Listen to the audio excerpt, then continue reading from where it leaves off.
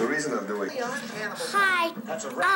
Marylee's show's gonna be on, and she's gonna be chasing a dog, and she lives in New Jersey, and she's a cousin. Bye.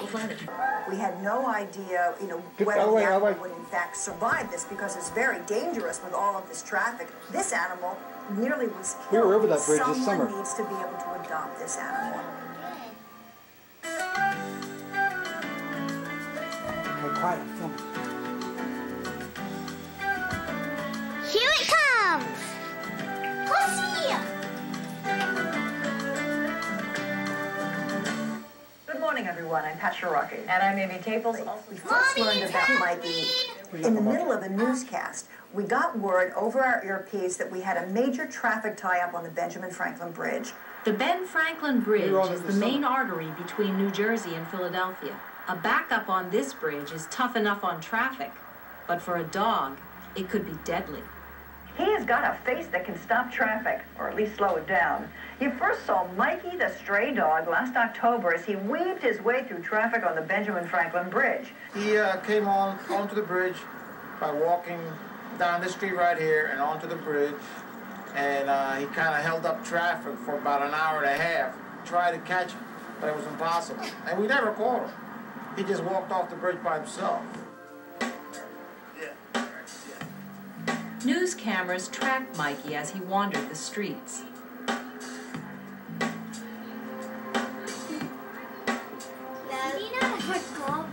Whoa, what's that? That's a pencil. I saw him on TV, weaving in and out of traffic. They had like great footage of him crossing the bridge. Of course, I was holding my breath the whole time.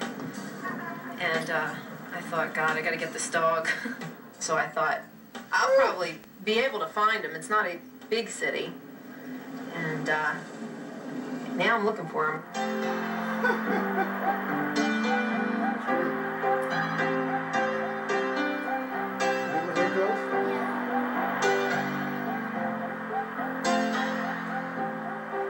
This is where I found a little chihuahua, little tiny thing, and he was shivering.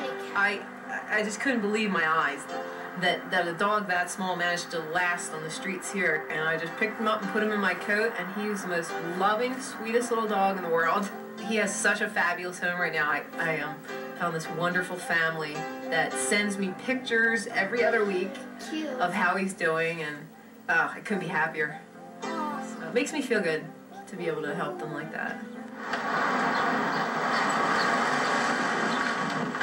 I think this is where she finds it. I guess it is a big city when you're looking for one dog. Well, this is North Camden, and this is definitely where he is. I know that from asking people. And hopefully we can find somebody outside on this lovely day to ask and see if they've seen him lately. But he definitely lives in this area. And it's not a real big area, but he could be anywhere.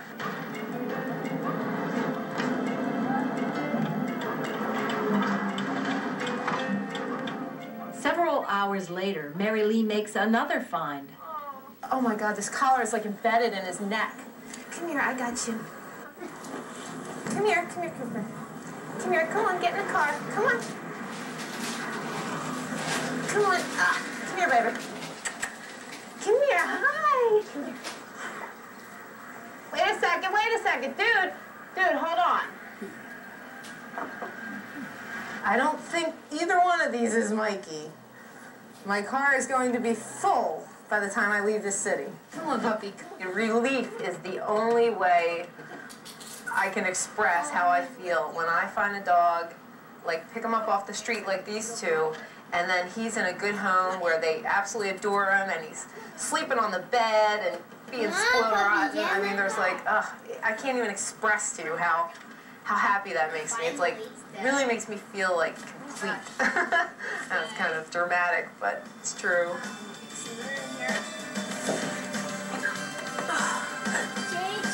All right. They could have been abused or just plain neglected. And they're frightened, they're shivering cold, they have no way to protect themselves, They have nowhere to go to get out of the cold. And a lot of them end up starving to death. Excuse me. Oh, don't get out the window, Doug. Hi, do you know this dog?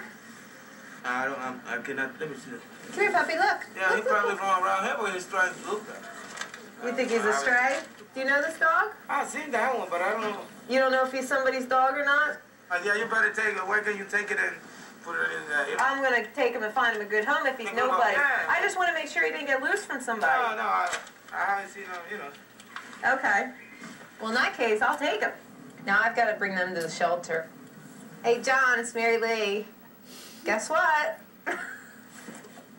Yes, I have more dogs. I was looking for Mikey, and I found 2 others. I hope you're not too full. I'll be there soon. All right, bye. I'm going to have to come back and get Mikey another day, because I'm kind of full right now. But that's okay. I'm going to come back, and I will find him. Join us for another heapin' helpin' of a pet story after these messages. I'm Steve. Right, you're a naughty boy. That guy sounds like you when you do that. That's real. I know he's probably still out there. You know, the streets of Camden, there's no place to be living for an animal, that's for sure. So we're gonna see if this is Mikey. I don't know. When I went to find Mikey again, he was just sitting there on the street, out in front of a house. And I thought, wow, this is going to be easy, a lot easier than some of these crazy chases I've been on. Benjamin Delgado had seen Mikey before. See, I'm a truck driver. Every time I'm leaving, he'll go with me to my truck, and he'll run down to the stop sign down there, and then he'll come back here. Oh, really? Every time my brother go to work, he go with him. That's the day he went on the bridge. That's exactly what happened. He was following my brother to the bus stop, you know, the terminal. Right. And then when he went back, he get lost. That's why he took the bridge up. Oh, gosh. Is that why? Yeah.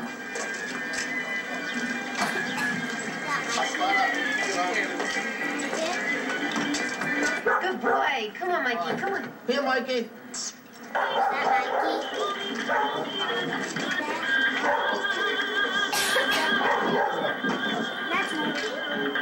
Hi, Mikey.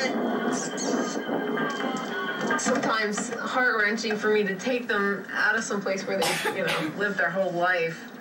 Like, he knows these people around here, and it's a good thing we're taking them, because these streets are very dangerous.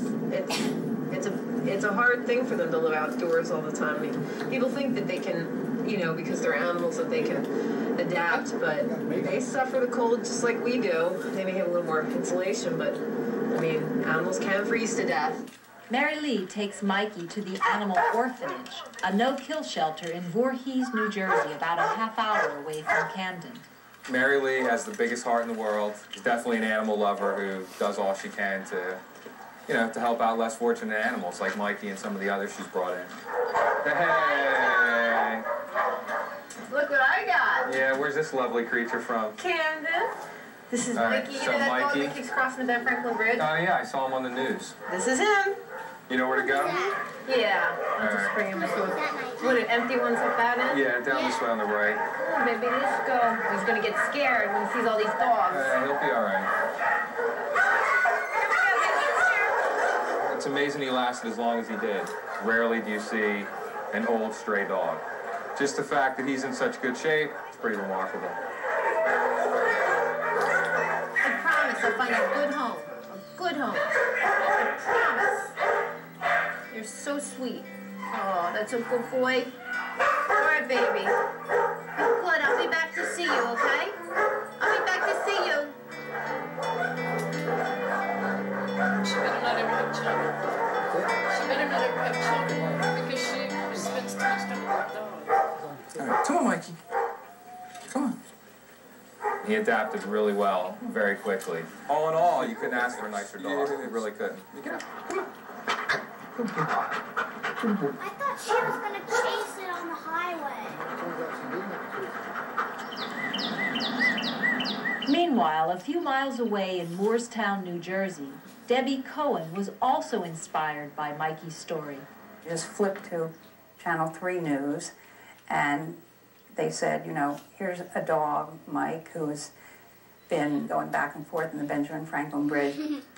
Dogs have always been a big part of the Cohen household. I couldn't imagine our family life without having a dog in it. Shadow, we think, is almost 18 years old.